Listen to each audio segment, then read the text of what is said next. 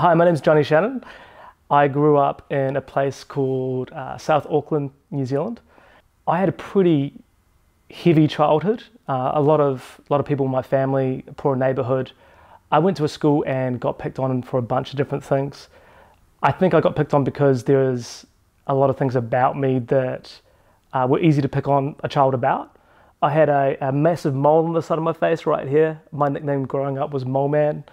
I was the second shortest kid in my entire school, which didn't matter too much, but all my brothers were very tall. So I had 5 brothers. They're all a lot taller than I am. I had very bad acne growing up and big glasses back in the day when like glasses weren't cool. These days people wear glasses even if they don't need them. And also chronic dyslexia. About to say the word wrong. Chronic dyslexia. And if you don't know what dyslexia is, it's when you get your words back to front or around the wrong way. So even to this day, I've got the reading ability of about 11 or 12-year-old. I find it extremely hard to read and write, often get words, phrases, numbers around the wrong way. I have a PA, a full-time PA that just does all that sort of work for me. And so growing up, I had these things about me that the best way to describe it would probably be, I don't know if you've ever had like a friend who has like a bruise on their arm before, and for some reason, it's hilarious to poke it. To see the reaction. And I think it's funny, like if you think about the actual concept, it's ridiculous. Like they're your friend and you're physically hurting them.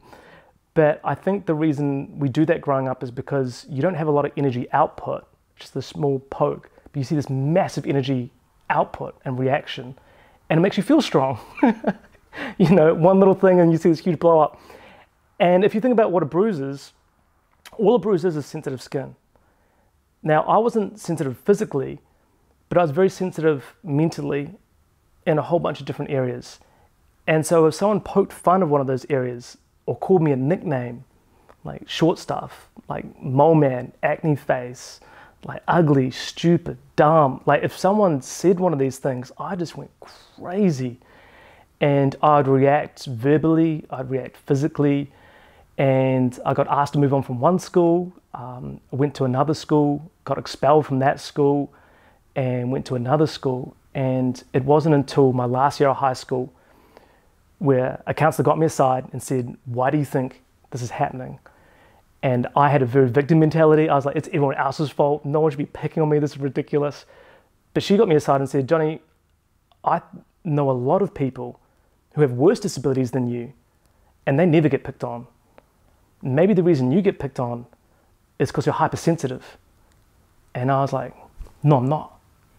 Like I reacted, and she's like, "No, I think you are." And she did one of the things that changed my life. It's the biggest reason I do what I do with speaking to young people. Biggest level up to how she helped me in life, which is she got a piece of paper out and she said, "I want you to write down the 10 things that you're insecure about in life. The 10 biggest things that you get picked on that you're insecure about." And I was like, 10 things? Like I could probably write 100. Like give me a pad of paper, I could write down 50 right now. But she goes, "No, let's stick to 10 things." And she wrote a line in the paper and she said, at the top left, "I want you to write down things I can change." And on the top right, she wrote down things I can't change, but I need to change my mind about. And so I wrote all these things down, and one by one, once it was finished, she goes, "Give me the pad." She goes, "What's the first thing?" It said, "It's my mole on my face." She goes, "Johnny, that's something you can change. When you get older, you can get that cut out if you want to." And I did. I was in New Zealand and the government actually said, look, it could be cancerous. I actually had 36 moles removed from my body, including one right here, completely free. And the funny thing was it healed up so fast that I actually got home and my own brothers didn't even recognize it was gone. It was like the biggest issue of my entire life, and my own brothers didn't even realize it was gone. I realized at that moment that I was getting picked on stuff because I was sensitive. I thought it was an issue. No one could even realize it was gone. She goes, "What's the next one?" I said, "Oh, it's my big glasses." She goes, "Johnny, when you get older, you can get contacts if you want to. That's something you can do when you're older." And when I left high school, I joined the New Zealand military. Yes, New Zealand has a military. When I got there, they actually paid for my laser eye surgery. I got perfect 20/20 vision now. In and out of surgery in less than 2 hours, one day of relapse and you're good to go. Perfect 20/20 vision. She goes, "Give me another one. This is getting easy." I said, "Oh, I know I got pretty bad acne and I was pretty insecure about it. Look, I know a lot of kids have it. A lot of people have it just in general." But she said, "Johnny, that's to do with an overinflation of oil in your bloodstream. It's bad now, but when you get older, it's going to act like a natural moisturizer and it'll actually help you look younger as you get older. So I just put that aside, and then she went to the next one like, hey, what's another thing you get hassled about? Oh, I'm short.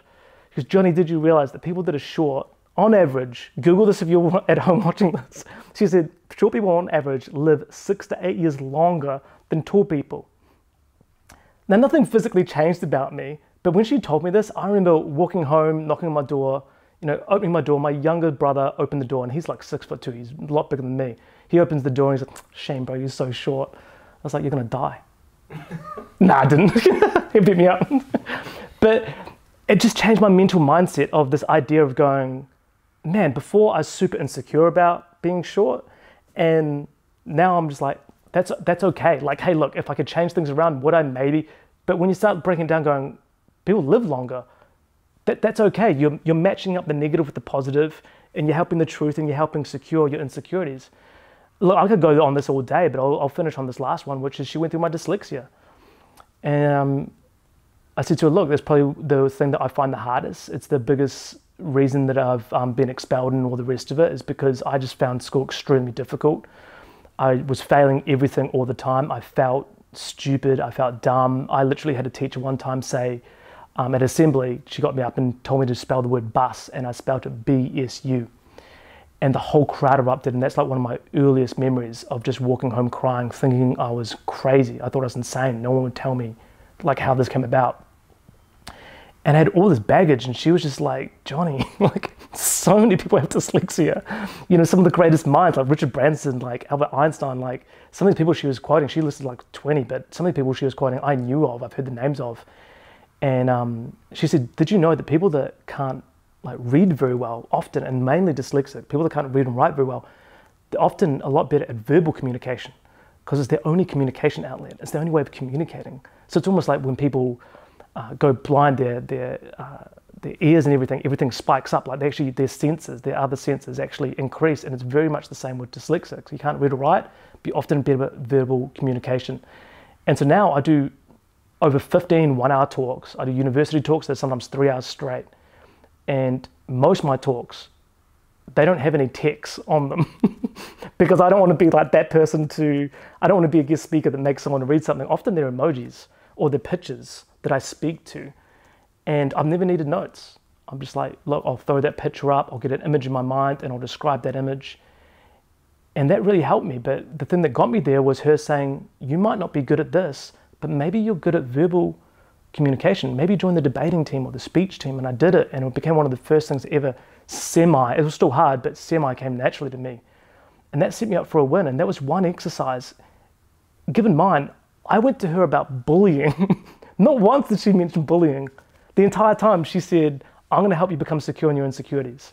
And at the very end of that half-an-hour session, this is a half an hour, by the way, life-changing, she said, if you can become secure in your insecurities, no one else can use those insecurities against you. And that set me up, I think, for life. I went on, and look, the bullying didn't stop, by the way. This is a brand new school. Next day at school, I got bullied about the same thing. Someone, hand over heart, said, get out of the way, mole man, when I was in the lunch line. Like they said my old nickname. This school was over an hour's drive away from my last school. I still got picked on for the exact same stuff. However, someone asked me about my mole. I thought to myself, goes into your head, instead of reacting, I'm gonna cut that out next year or the year after when I finish school. Someone hassles me about my glasses. You know what? I'll get contacts in the future. Someone hassles me about being short. You know what? I'm gonna live longer than you. Breaking it down. And so that's a real way to build security, is you list your insecurities, you say, can I change them? If you can change them, that's great. But if you can't, change the way you think about them. Why? Because you're probably gonna have those insecurities, a lot of us, for the rest of your life. So you might as well deal with them as early as possible. Those things are gonna be the things that set you up for life. And interesting enough, I got to work with this guy called Brooks Gibbs and communications with him back and forth. And he found out that a huge percentage of bullying, it's like 90+% of bullying stops if you don't react to the aggressor or the bullier 3 times in a row. If you don't react to a bully 3 times in a row, there's over a 90% chance the bullying will stop. But how do you not react to them? This is my point. Is you don't react to them because you become secure in your insecurities. You're okay with it. Yeah, you're sure. I know. Mole man, I do have a mole on my face. Dyslexic, dumb, stupid. Yeah, I'm not the smartest at every single topic, but there's a couple of other things I'm good at. You get those truth coaches in your mind, that's when you start becoming unstoppable. You can start laughing at yourself, having a good time about it, laughing with friends, and your world opens up. You become very secure. You become a person that people want to hang out with, because people don't want to hang out with perfect people. People want to hang out with imperfect people that are secure in themselves and who they are. If you're going through bullying, number one, I feel for you, because not only did I get bullied, but I bullied others. At the end of the day, hurting people hurt people. When you get hurt, that pain either is going to come out through two ways. Either one, you're going to talk it out in a healthy way and get rid of it, or two, you're going to act it out, and that's what most ends up happening. So I feel sorry for you if you do get bullied. However, there is like 3 ways you can get through this that have been proven to work, that I go up and down Australia, New Zealand, and America speaking about this. Number one, become secure in your insecurities. Figure out what are the things you get hassled for and why, and figure out, is this something I can do about it? A lot of bullying is not bullying. All right, bullying by the definition is targeted, ongoing, aggressive behavior. Sometimes people get hassled and they think it's bullying. It's like, no, you annoyed that other person. Like, you're completely at fault. That person reacted. They were not targeting you out for no reason. All right, repeated, they're hassling you more than once. It's not a one-off time. Like, they're online all the time. They're targeting you. They're hassling you repeatedly. And the next thing is, don't react. When you react, you're fueling the flames. You're like feeding the bully. You're like telling them like, oh, that's fun. Like, it's like if your friend had a bruise on the shoulder and you poke and you see a reaction, that's funny. You see a massive reaction. If you're poking a friend who has a bruise on their shoulder and nothing happens, after a while, you're the weird person poking somebody. Like, and it's the same in schools. It's the same online. I've seen it time and time again. When people don't respond to someone, they just stay in the back of mind. I'm not going to respond to this person 3 times in a row. And if anything, if they say something, worst case scenario, I'm going to say something and I'm going to be very passive and nice about it. Hey, you look ugly. Fair enough, man. Everyone has their difference in opinion. I think beauty is the most subjective thing in the entire world. Like, that de-escalates a problem. But what I've found at schools and online, if you don't say anything 3 times in a row, usually bystanders or other people on that chat will generally jump on and be like, what are you up to? Like, the guy's not reacting. It went from a one-off that was sort of funny joke that a lot of people can jump on to now you're just antagonizing this person that's not fighting back. So if you can figure out how not to react, honestly, you'll solve about 90% of the problem. However, number 2, if that does continue, that's when you need to talk to someone about it. Look, if you're in Australia, you've done well, because we've got the things like the e-safety commissioner here in Australia. If you can show that someone's hassled you 3 times in a row, you take a screenshot, you send it into esafety.gov.au. We'll follow up on that bullying. All right, so that's a great process to have. If you're in another country, more than likely, if it happens 3 times in a row, you need to take a screenshot, you send it into a local authority. Technically, it is illegal for someone to continually antagonize you for no reason.